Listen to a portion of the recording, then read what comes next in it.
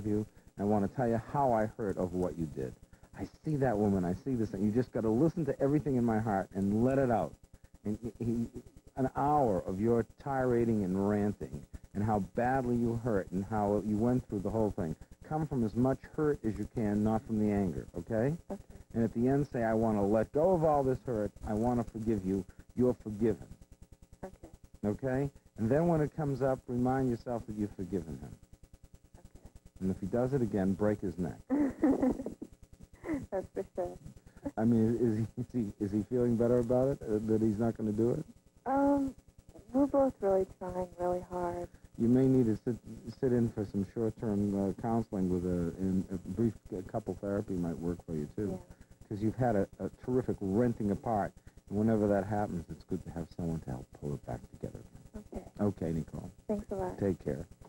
Who's next? Okay, we have Susan on line 6, and she has a question about her dreams. Susan. Hello? Hi, Susan. Hi. How old are you? 17. Can you speak up, please? Okay. Okay. Right. Your dreams? Well, okay, I broke up with my boyfriend, last May. And, I don't know if, I'm always having dreams of him, and I wonder, I'm always missing him and everything. I wonder, what should I do? I don't know, should I call him, or should I send him a letter, or... Why did you break up with him? Well, first of all, I just like I want to turn on the TV so my mom won't hear. Okay, we got to turn that down. We don't want Mom to hear any of this. Okay. Okay. Okay, I broke up with him. First of all, I told him that, and as an excuse, that I need more time for my studying and everything like that. Why did you break up with him? The real reason? Well, we really didn't want to. I just told him that just to see how... Yeah, but why'd you break up with him? Why? Yeah, why? The real reason. I felt like I was just too tied up. You didn't want to be with one person. Well, no, it's just that he used to call all the time. Okay, so the reason that you didn't want to be with him is you felt he was controlling you. No, all around. He thought I was controlling him. He said that, after we broke up, I heard that he told, what he feels doesn't matter. The reason you broke up with him, he's kept on calling you all the time, smothering you, wrapping you up, and you felt you weren't free. Yeah, and that's the way he felt, too. Well, put his feelings aside. It was wrong for you, right? Well, I don't think so. Then why did you break up? I just wanted to see how his reaction would be, but I didn't really meant it. Well, that's called playing games. Now, if you, in other words, you didn't think he really cared? Yeah, whenever he would tell me that he loved me or anything, I would just tell him to be quiet because I didn't want to hear any lies or anything like that. Well, wait a second. Is that true? That you didn't want to hear any lies? Yeah, I thought he was So you didn't believe in him? No. And what you were doing is you were testing him? Yeah. Okay, and then what was his reaction to breaking up with him? He didn't want to. He was like, why? He just didn't want to until like a week later. And then I told him, well, if you really love me, you'll accept it. And then he said, okay. Susan. Susan. What? I know, I'm very unconfident. I'm not confident, Susan, it's more than that. You play games. Does he feel that too, probably? Of course, and he resented you for it, because you hurt him. Probably he really didn't love me. Probably he didn't, but that doesn't justify you playing games. If you felt he didn't love you, the thing you say to him is, you know something, this relationship isn't working for me, and I don't want to be in it anymore. That's it. Thank you. The thing is, I did love him. Then why did you play games? I don't know. Susan, you're 17 years old, and relationships at this time in life largely are to discover what life is about. But at 17, you're already supposed to be a little more serious. You're behaving like a 15-year-old.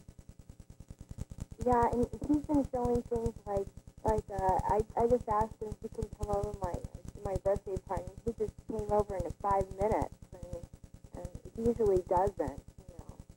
He usually doesn't go just anywhere or to anybody. Susan, may I be really honest?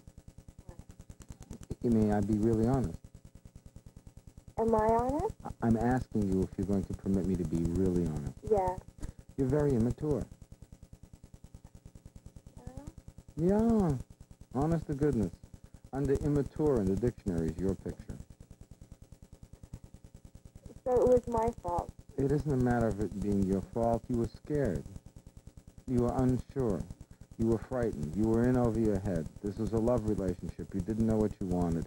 So you decided to make it his problem. So you played games with him. You wanted to be in the relationship and you wanted to be out of the relationship. You wanted him to love you. You wanted him to prove that he loved you more. You didn't love him. You thought you weren't sure whether you really loved him. It goes a million ways. Every question that you have about him, you see, was a question about yourself. So you were using the relationship to answer questions about yourself. But that's what it's like when you're 15 or 16. But Susan, you're getting older now, and you're hurting other people's feelings. But should I just let it go? Well, you should send him a note telling him that you've grown up a little bit and you realize that you were just playing with him and using him, and you hurt his feelings, and you want to apologize for being so childish. But it's been 10 months already. Susan, what did I just say? I mean, he might be You're the one who's calling me, and what do you care what he thinks? You're apologizing to him for hurting him. That letter is appropriate for the next 25 years. Why don't you write it to him tomorrow? You're sorry for using him, taking advantage of him, and for being so unfeeling, and for hurting his feelings and not caring about the way he reacted. You'll feel a lot better doing it, and what's more, the process of growing up will have truly started. You got to grow up sometime, but you want me to tell you what growing up is about? Growing up is about telling the truth, even when it doesn't flatter you. You accept your faults. You realize that you're a good person, and you say, I have strengths and I have weaknesses, and the truth is that your strength and your weakness are both part of the same traits. If you're a person who is proud of being honest all the time, your weakness is your dishonesty, and your strength is not being honest all the time, but being aware of the times when you're not honest. We'll be right back.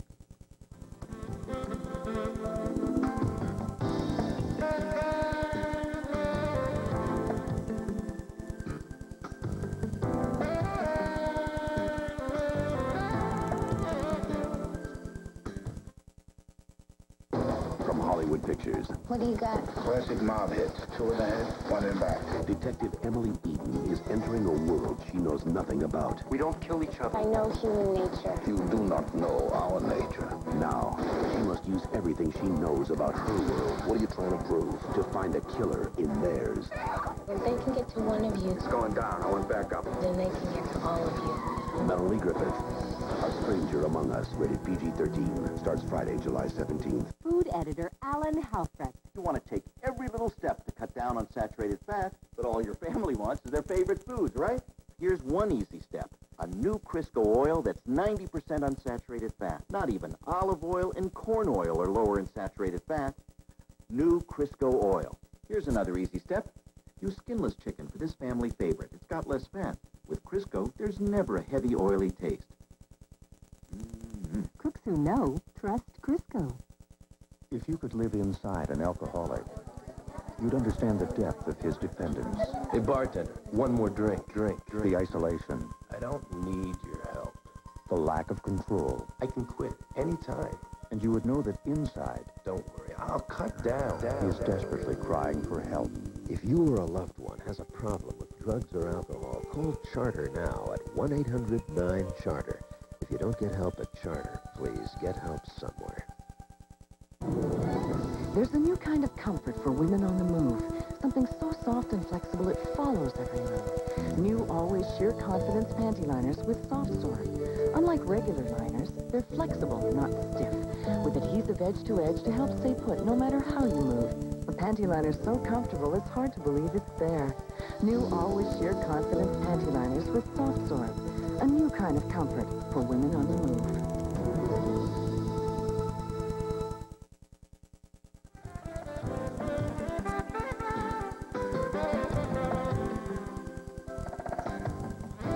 David Viscott, we have a call that's very disturbing coming up. What is this? Okay, her name is Rena, and she's on line B. She's 11 years old and needs some help.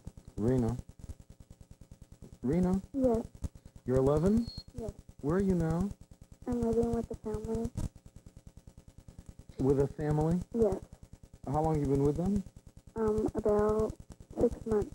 Okay, tell me what's going on. Well, I got molested, and I've never told anybody but my mom a couple years ago. And it was really shocking to her. It was like really shocked. And a couple years ago, me and my father had got thrown out of the house. And we didn't have nowhere to stay. You and your father? Yes. Why was your father thrown out? Because he didn't have a job and he couldn't pay the rent. And was your mother living with him? No, my mother lived by herself. Okay, so why weren't you with your mother? My mom wanted me to stay with my dad because she couldn't keep me out where she was living. Okay, who molested you? My mom's sister's husband's brother. Okay. And you moved in with your dad? Yes. Right after the molestation? No, not really. How long afterwards? It was like 2 years after. Okay. And your father lost his job and you were put out in the street? Yes, and then my uncle offered us to live with him. And then after my father had seen one of his friends, and his friends had invited him to live with him, but I was still staying with my uncle. Then I came to live here with them, and I'm still living here. My father's looking for work. You're living right now with your uncle? No, I'm living with another family. Who's that family? My dad's friend. Oh, your dad's friend. Yes. Okay, so do you go to school? Yes. And you're with this family. What is it like living with this family?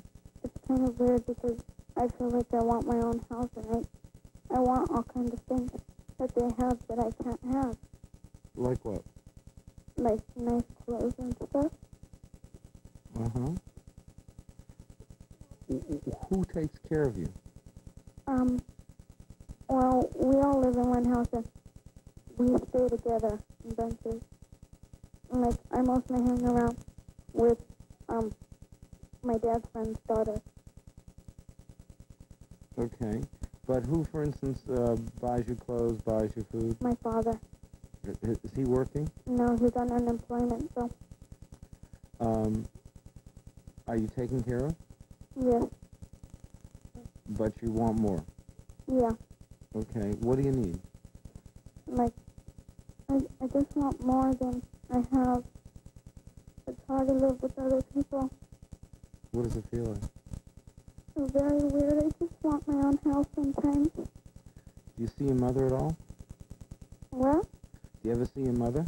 Yeah, I see her like every other weekend, but I can't see her now because my grandfather's in the hospital and she has to take care of him, and my grandmother, because nobody wants to pay for my grandfather's funeral when he dies. Does your mother send you any money? No, but she does give my dad money sometimes. Do you ever ask her for things? Is she working? Yes. Do you ever ask her for things that you need? Well, she works in a clothes department, so she gives me clothes when she knows that I need them. Okay. And does she know that you need them now? Yeah, she's been giving me little by little. What sort of things do you get when you get them?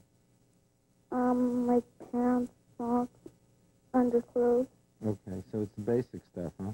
Yes. What do you need right now? A home. I know. I know. More than anything, huh? Yeah. So what are your dad's chances? Well, he's getting his own business, trying to get his own business in landscaping. He's working. with one of the family's friends, but it ain't going very well now. It's not, huh? No. In landscaping? Yes. Yeah. So, does he work for someone else? No. What does he tell you about jobs?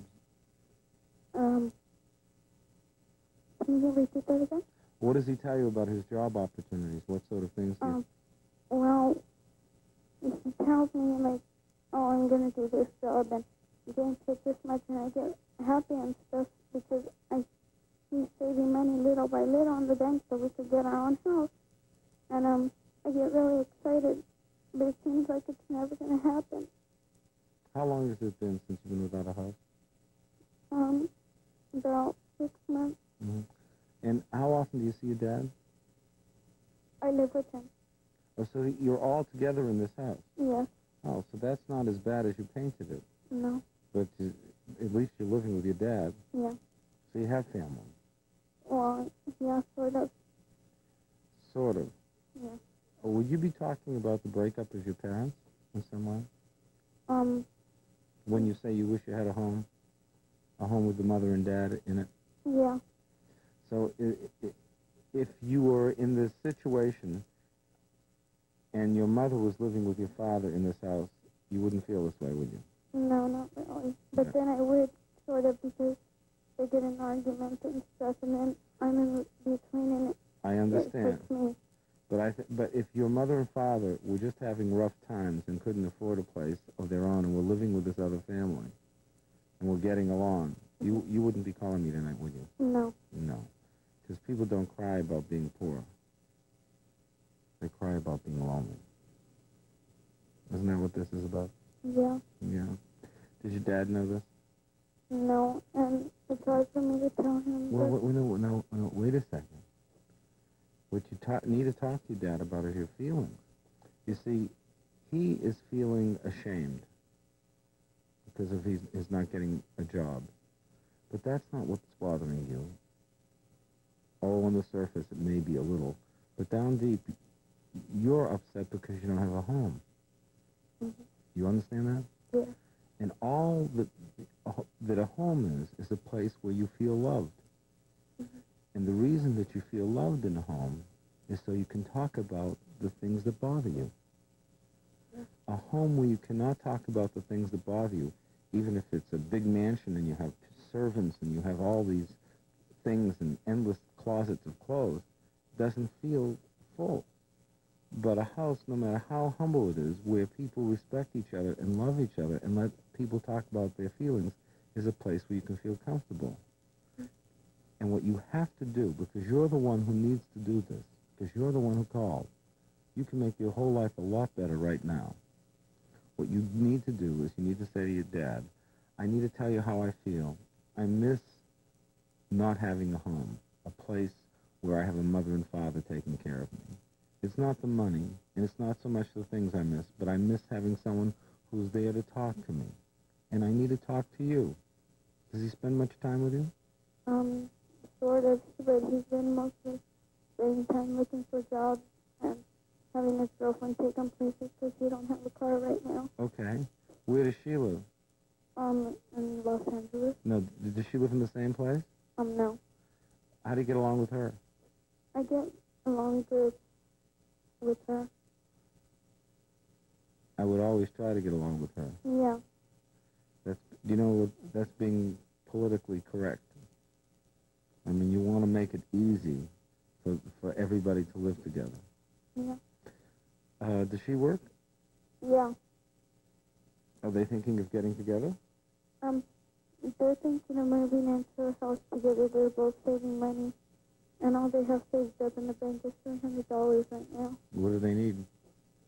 Well, my dad says, and he gets his, money from, taxes. He's gonna put it in the bank and try to save money to get a good house and all the supplies we need. Okay, but the main thing is what he can give you now that you're not getting, and that's the understanding, someone to talk to, and someone to be there for you when you need to talk about the hurt that you're having. You've got to tell him about your feelings, and tell him that you need to just talk about them. You don't want him to shell out any more money. You just want him to give you a little more time so that you can know that you have a place to go with your feelings. Mm-hmm. Most of my family have offered me their homes, but I just want to stick with one of my parents. I understand, and that's probably correct. So that you are doing the right thing, but you've got to get your dad to talk to you about what it is you're feeling. If you can do that, Rena, you're going to feel a lot better. Because what you're missing mostly is the intimacy of a family, more than the roof over your head. Mm-hmm. Okay?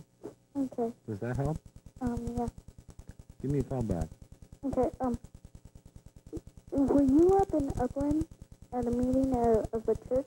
Sure. Yeah, because somebody asked me to ask you. Okay. It's interesting you know about that. Is school going good? Yeah. Put your energy in school. That's your job, you know. Okay. Okay. Okay. Take care, and call me back. Okay.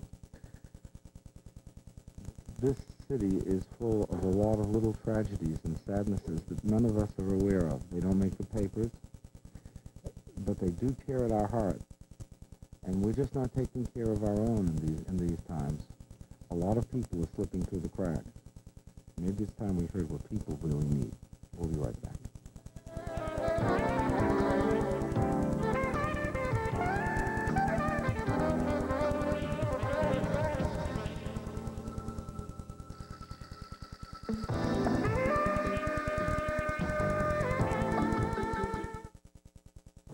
Count the number of different spectacles Fritz wears next and enter our spectacular sweepstakes. Look, the Prince of Weather and his knight have come to save us. The tall gray one is mine. Hurry, warrior! Put on the eyes of Groth!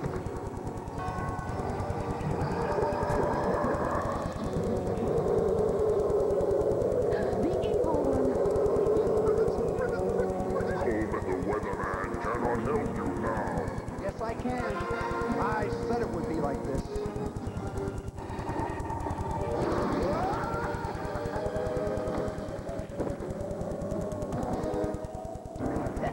Somebody needs a pair of glasses. To enter, call 1-900-TV4-KNBC now. $1.25 per call, 18 and over. Answer correctly and you may win a cruise to Mexico, passes to Universal, or $5,000. Our solid antiperspirant is strong enough to tackle even the biggest challenge. But it's not for them. It's for her. Secret, with the most effective ingredient you can get to help keep you dry, cool, in control. And Secret's still pH balanced to work with a woman's special chemistry. Secret, strong enough for a man, but made for a woman. A puzzle. With so many stomach remedies around, how do you know which you can take for heartburn? And for diarrhea? And for upset stomach? You take Pepto-Bismol to relieve most any common stomach problem: heartburn, upset stomach, and diarrhea. So who needs anything else? That is a puzzle. Pepto-Bismol's the only one you need.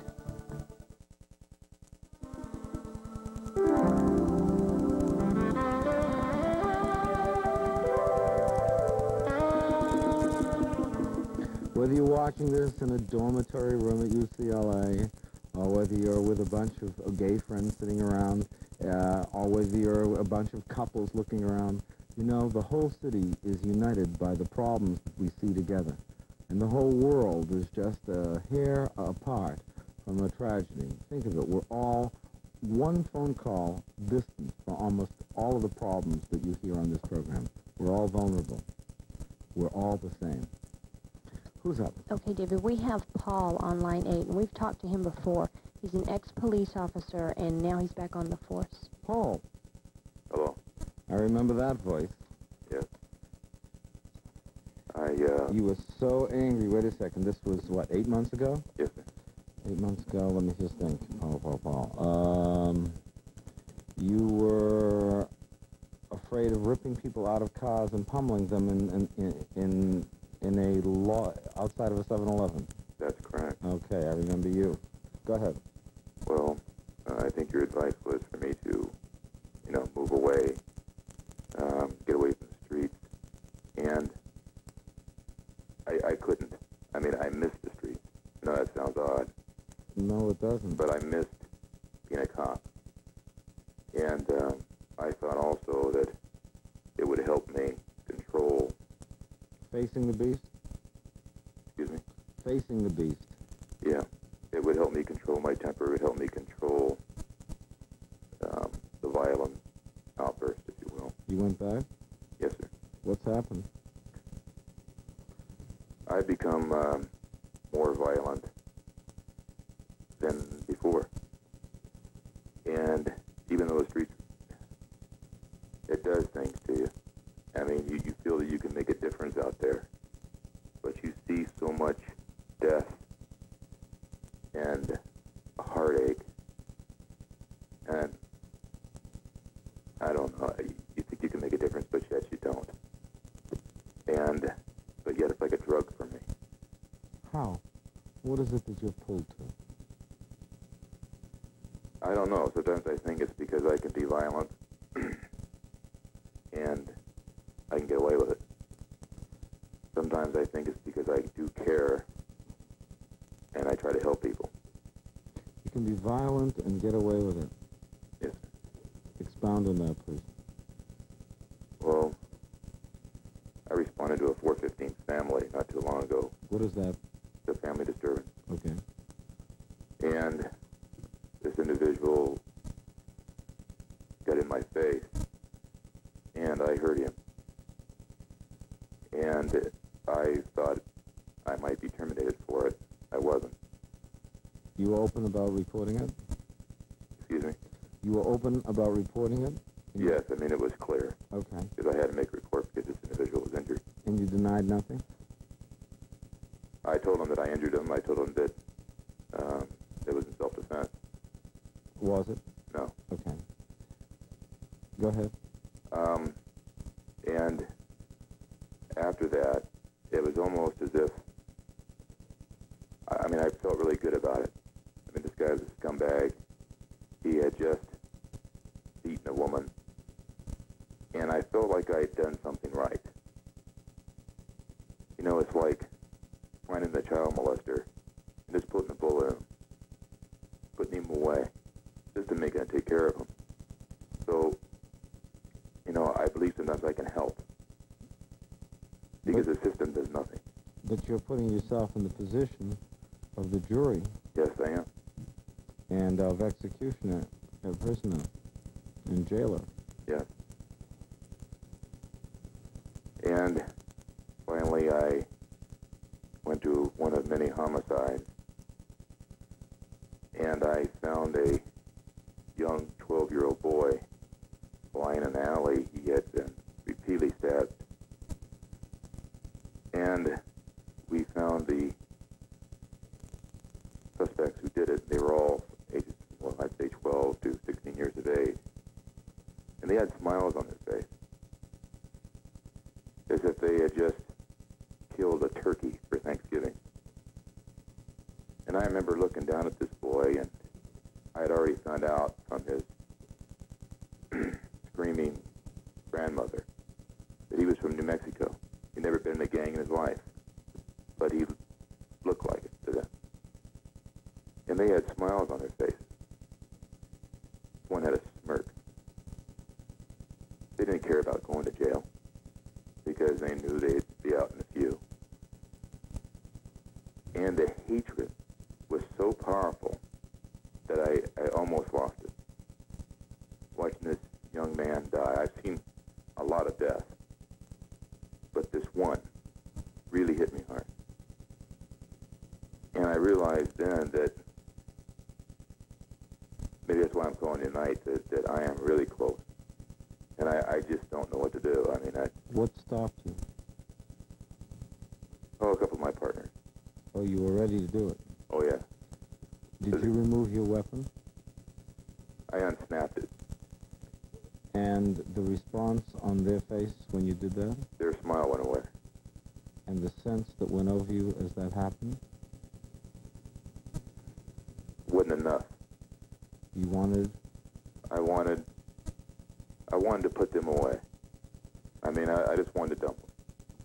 I knew that they were... Was your hand on your weapon? Yes. Were you drawing it? No. Were you about to? If his face wouldn't have cleared from that smile, I would have dumped him.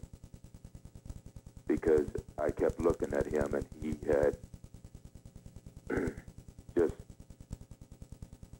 the victim had just took his last breath. And I was standing in his blood. And it didn't matter anymore. I mean, I love my family. I don't want to be on their side, but it almost didn't, nothing mattered. Just his face. Okay. At what point did you decide to call me again? It was after that incident. Okay. At what moment did the thought cross your mind, I've got to call Dr. Viscott? A couple days later, I knew that I was beyond, almost out of control. When did that thought occur to you? In what circumstance? Getting back in my unit after briefing and going out into the street, knowing that I felt like I was out for my prey, wanting something to go wrong, wanting some scumbag to maybe to rape some woman or to catch some dirtball in the act of a crime and then just dump him, get it over with, kind of help out the justice system. And I knew that that's not reality. But it's become your reality. Yes.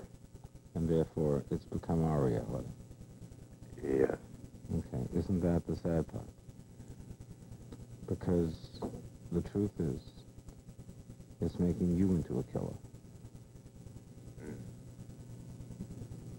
And when you become the thing you hate, how do you stop yourself? I don't know. That's the scary part. How do you tell the difference? That you have a better reason?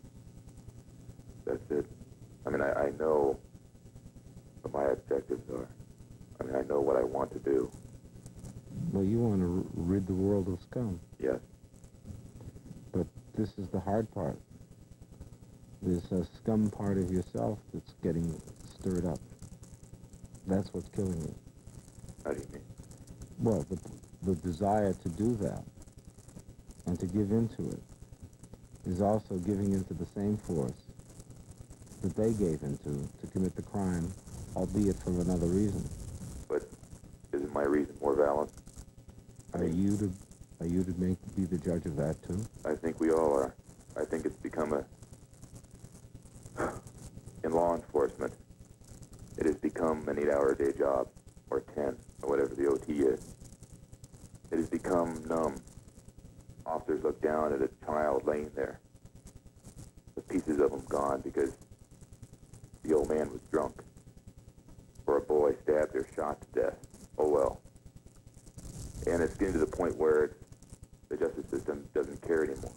What if the boy who is smirking and laughing at you was someone who had never killed anyone and pretended during this melee to be one of the perpetrators just so he wouldn't be stabbed by the other members of the gang? Oh, I could tell he was a perp just because he had blood all over him.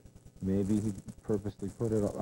Maybe he was clever enough to hide it by getting himself covered with it to show that he was one of them.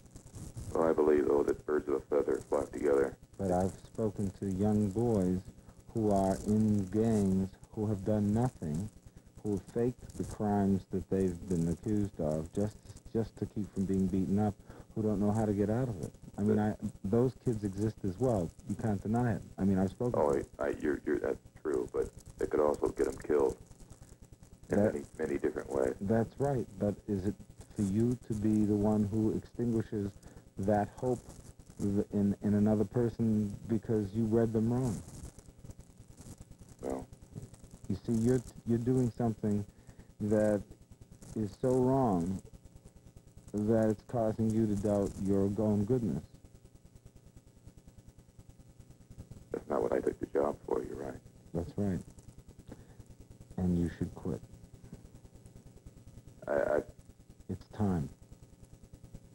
ready to go. And the truth is that you'll do 20 years. Because you're going to do it in a time where people are very hostile to police action, where the Rodney King trial is going to show a lot of people on the force having taken on a new responsibility to stand up. And there'll be people like the person who restrained you the other night saying, I knew he was ready to go. And they'll say, why didn't you do something about it? It's time to take yourself out of the streets. The truth is, you can't manage it anymore. It's funny how people look at a situation like the Rodney King. They look at him as the only victim.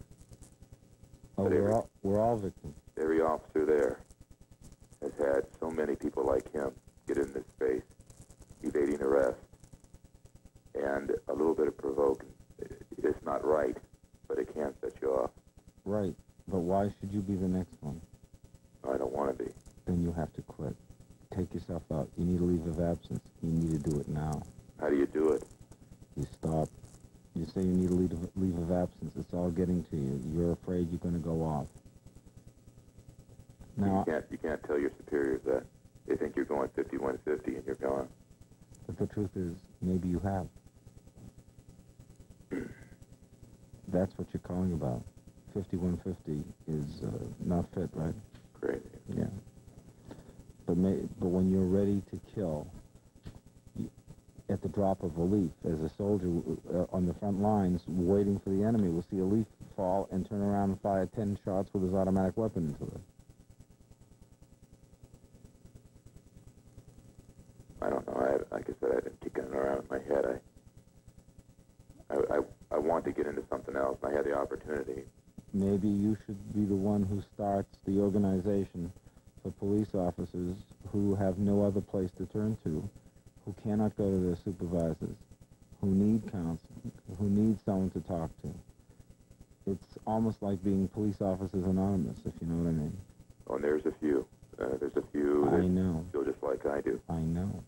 Because the system is getting so worse than it was years ago, as far as keeping the bad guy where he's supposed to be. That there's a lot of cops trying to do it themselves. But doesn't that mean that the bad guy role has just switched? Not necessarily.